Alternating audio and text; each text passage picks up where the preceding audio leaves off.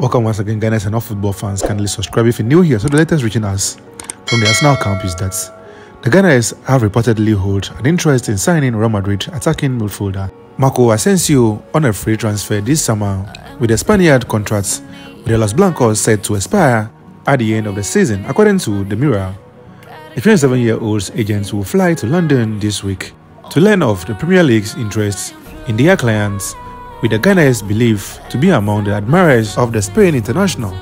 There is still a possibility that the Spaniard is offered and signs an extension on his current deal, with the 27-year-old believed to be earning around £118,000 per week.